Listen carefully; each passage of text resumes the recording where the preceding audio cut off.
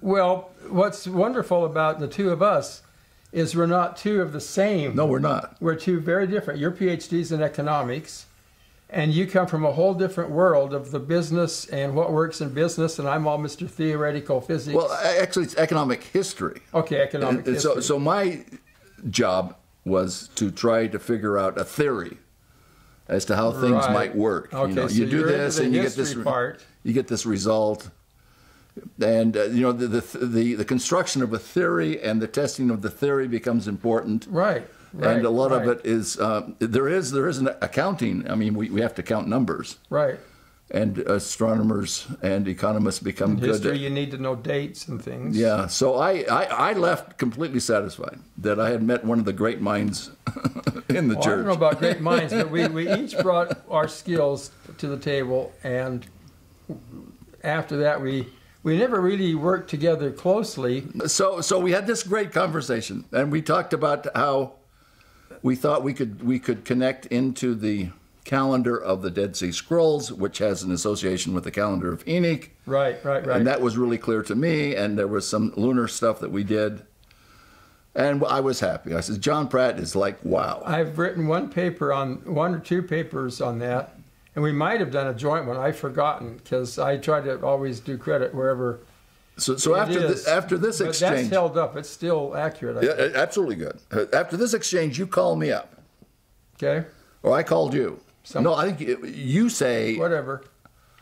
You say, I've got a date for the first vision. Oh yes, sure. And I said, tell me about it. I said, I've looked for a date for the first vision. It's not going to be easy to find. You know, I think you phoned me first, because didn't you read my article before? I did, yes. Yeah, before you phoned, I didn't check with you or ask you permission. No. You were out there. I had a date for the first vision. I didn't know you had ever worked on that. His book was April 6th on the birth of Christ. Well, the tradition was that the April 6th could have been a first vision date. It might have been. I've seen that suggested. And I said, I can test this. So I published the paper. And you know, this was years ago. You saw the paper and phoned me back, and what did you say? I said, I don't know how you got to this date. This March 26th is interesting. I don't understand exactly how your mind is working on the calendar of Enoch. I've never worked with the calendar of Enoch in that way. We have talked about the calendar of Enoch and how it finds an appearance in the Dead Sea Scrolls. Okay, I know it's ancient, and I know that it has validity for these people. So I says, well, okay, but you're so specific. You have Monday. No, not Monday. Sunday. Right. March 26, 1820, the day of the first vision.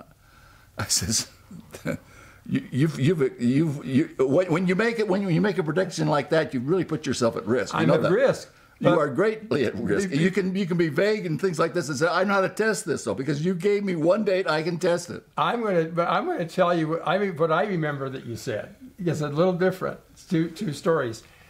You phoned and you said, I read your paper, I see what you've done, and you said you got it from the Enoch calendar, but you said, John, you and I are friends, tell me, how did you really get it? And I said, I really got it from the calendar. You said, no, come on, no, you couldn't have done that. How did you really get it? On the phone, I could tell you were winking at me, Yeah, well, I wasn't sure it was, I mean, okay, you can pick any date you want. Of course. I know, but it's just and how did you really get it? How did you really get it? How did you really get it? I couldn't convince you. I actually did what I wasn't ready to say yes or no. I mean, okay, right. It's a date. It's a date in 1820. You got the year right. Good. And it's spring, early spring. Got it. You got it. Okay, how did you do it? Right, see. And I said, read the paper. That's really how I did it. Yeah, but okay. But then I sprung it on you. Yeah. I says, look, John, I know how to test this. Right. I know how to test this. And I know the weather. I know records. The weather. I have not looked. I've not looked at March 26th. I've looked at April 6th. I've looked at all of April. I can't find anything that really sits in the early spring with beautiful weather. Yeah, it's snow and rain. So I ordered the whole microfilm from the National Archives, paid for it, and they sent it to me. I went down to the local library, put it up on Yeah, the microfilm reader. Microfiche reader, microfilm. I says, reader. where's March? Where's March? Because I already had a copy of April. I said, where's March? And I remember it so well. I find March. I find the days. It's a good record. You know that. Right. I mean, the I've days seen are it numbered. now. The days are numbered. I come right down 25, 26, and I go across there. I get the weather. I get the temperatures. And I think he's got it.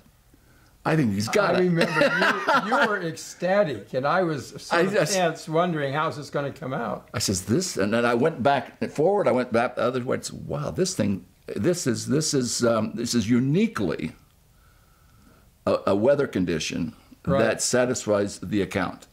And yeah, it was a very unusual weather, something that a young boy would remember all through a snowy spring. That hey, there was one good day.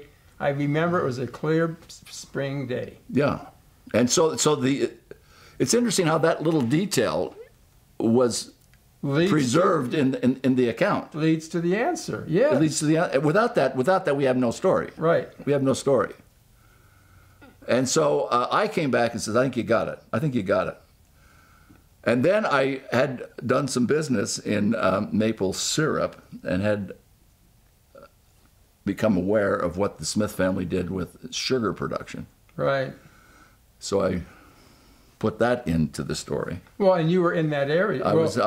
You were about to move to that area. No, I had property in Vermont, and I'd done had property there. I had some sugar production up there, and so that was it. And I said, let's write an article.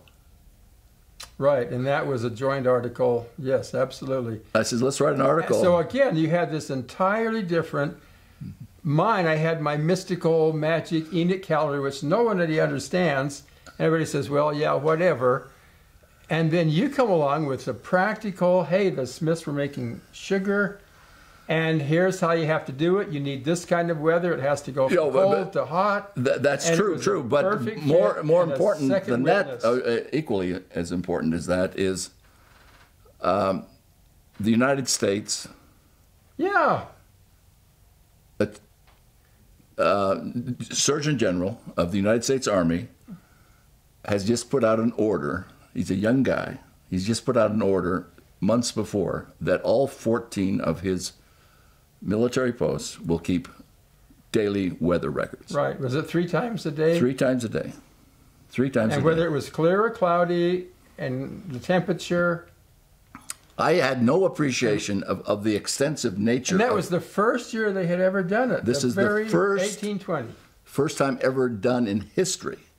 No country had ever done it before. Amazing. This is the first official weather report in the history of the world. But I just loved how he was so apologetic, like, I know you probably don't care about the weather. So that becomes actually a valuable thing because it is the very first weather report in the history of man. And now they have whole weather channels where you can watch the weather all over the U.S. To have the first weather report in history is a big plus. But the first weather report in history has the date of the first vision in it. And now that's good. Astounding. That's the hand of God. That's what I think too. This is not random. This is the hand of God. God wants us to know this date. Amen. And it never would have happened without Enoch. Well, now tell me how you got to Enoch. How did you get Enoch's mind working in such a way that you got into this date? Well, the whole key to the Enoch is they always have these hermetic sayings of as above, so beneath, and they have, I don't know all the meanings of that. It's huge meanings of fractals and everything. But one of them was that they would number the days of a year the same as the number 364 years, the same as the 364 days. And that is so clear in the Dead Sea Scrolls. It's right there. And once you start to believe that, wait a minute, these are actually God's calendars, and what if that's actually meaningful? This is like the apologetic. What if this isn't just some priest that conjured it up or concocted it? What if God's actually doing this? And as I did research, I found out, whoa, not only do things happen on holy days, but they happen on holy days in holy years, where this year only comes around once in 364 years. And so you got a holy day and a holy year. And by the way, a lot of the foundation of the church is doing that, that's another story. The important thing is the first vision, the obvious day for it was on because it's the only holy day at the very beginning. It's the first day of the year, but that year was the first year of a set of 364. So and how does that relate to the whole cycle of all years? Well, that's another, yeah, that's, I haven't published that part yet.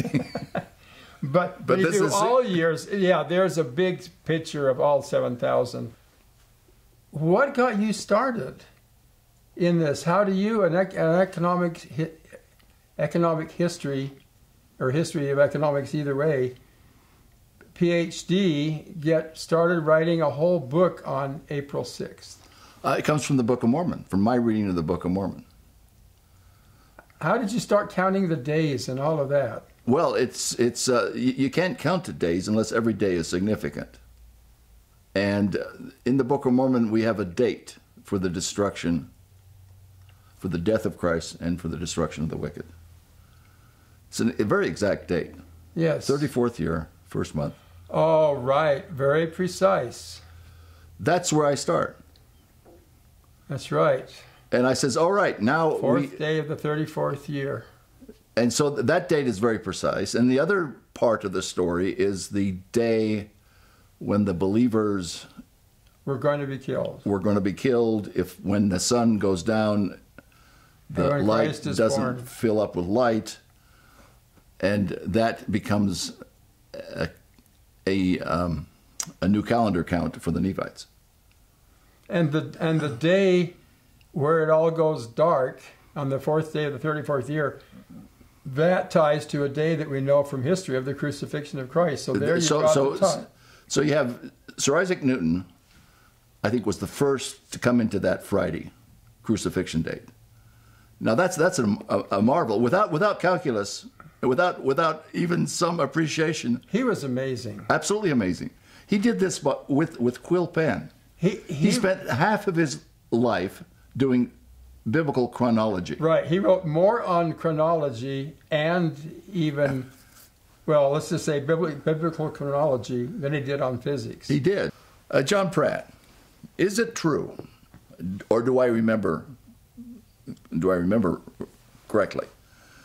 When you were in elementary school, you took the streetcar in Salt Lake City, and you would memorize prime numbers. Oh.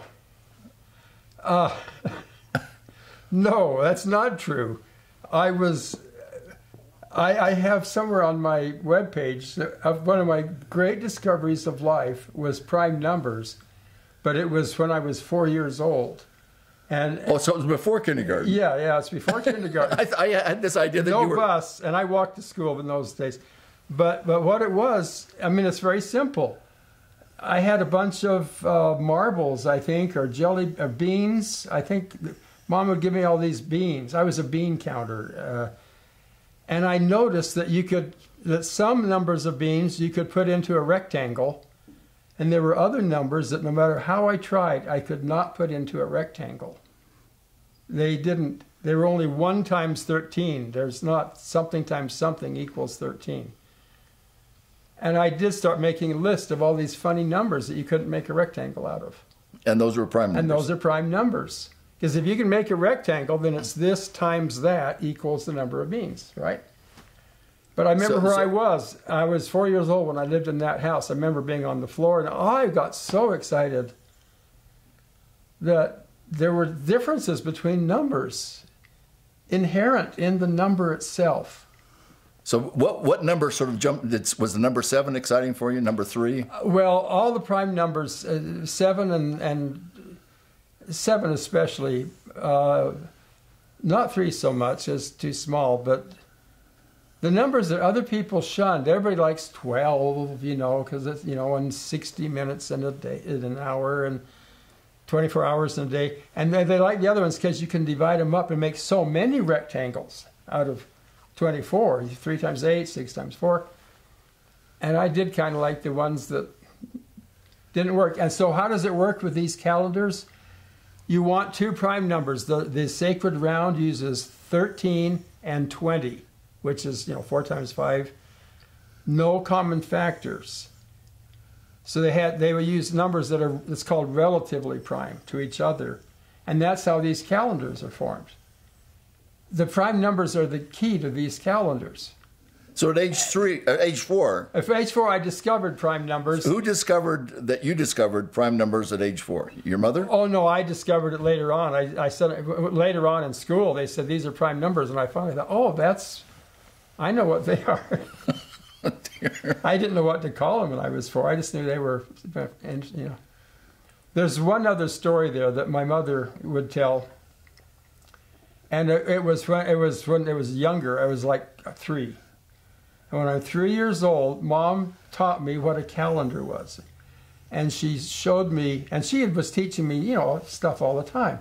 And everything else was, yeah, fine, horsey, ducky, got it, And she said, when I learned that a number went with a day, she said, I just ran around the house. She said, she couldn't understand it. It's like I was running around screaming and went wild that each number means a day. And I still do that. So I came with something as very young. Something was built into me on calendars. And she only told me that story after I'd done a lot of work on this. So how many people have you met that really understand what you've done? You've got about 3 or 4 have a good handle. I don't. Well, you have some fundamentals of the ideas, and I don't know anybody that's got it. Right now, what I'm doing is I'm writing a tutorial on Instagram with 1 picture and 1 caption every day, and I'm already up to 200 now. And if somebody reads 3 of those, they'll start to understand what it's all about. But it's a lot. It's almost nobody. So you feel kind of lonely sometimes? No, I'm glad to be alone because I can work. If I were famous or something, I wouldn't be able to do my work. I'd be speaking and talking and all of that. It's wonderful to be nobody. This was this thing on, and by the way, that wasn't Hugh Nibley that said that. It was someone else that's a Chinese philosopher. But the saying was, the greatest man is nobody, because he's free to go around and do everything with nobody knowing and to help. And that's how I've been. I've been able to figure out all these dates and nobody's interfered with it. But hardly anybody's interested. Hardly anybody's interested, but that's okay. Somebody's got to do the work. Great artists are known after they're gone. I've always figured this would be discovered after I was long gone. Hey, John. Yeah. You're getting old. You noticed. I did. You're not the same guy you were when I first met. We're no longer the Bobbsey twins. We are no longer the Bobbsey twins. Both of us have had life experience. We have.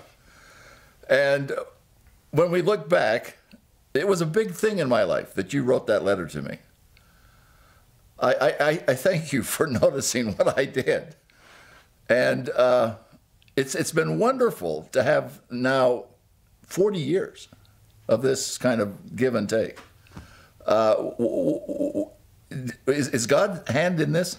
Well, here's how I look at it. To me, the takeaway of this just this one date, and I've written on at least 200 dates in history, but President Hinckley would stand up and tie the whole truth of the church onto the basis of the first vision. Do you remember that? I remember that. And he'd say, if the first vision didn't happen, none of this is true. None of this, he really put a lot onto that day. He put everything. Okay, he put everything on that day. He says the church has no foundation if the first vision is not true. Because if Joseph, if he's lied about that, he could lie about other stuff, et cetera, et cetera. And that was a huge thing. And he knew it had happened, and he was willing, talk about put your head on the chopping block, he was willing to make that statement. Well, we haven't known the date. And another one, by the way, is the date of Easter is another huge one, and the date of the birth of Christ. And they say, these are the biggest events in history. And they say, wonderful, what was the day? Well, we don't know. Well, we it's do. But this was, well, now, yeah, with these calendars, we do know, but we know. yeah. But scholars all over still don't know, and they argue over it. To me, this date of the first vision is close to the resurrection of Christ in importance. It's one of the very few times in history I can't even think of another where the Father and the Son both appear to somebody. And it's important to know the date, and it's also important to know the place. And that one, we know the place. Yeah. But see, the consequence is huge. It's huge. Yeah, the dispensation. Because it makes it real in history. See, when you study history, when you know the date and the place, people still argue over the Book of Mormon because they don't know the place. And there's all these different groups, maybe here, maybe there. And that weakens it. If you really knew that this happened on this date in this place, that makes it real. And that's what's happened in Bible archaeology. They say, wow, this city actually existed. We just found it. And all the people that didn't believe the Bible now have hard evidence. And sure. Yeah. So this is a hard evidence. A newspaper with the weather in it. Hard evidence. From 1820. Of exactly what Joseph Smith described. It's huge, I think.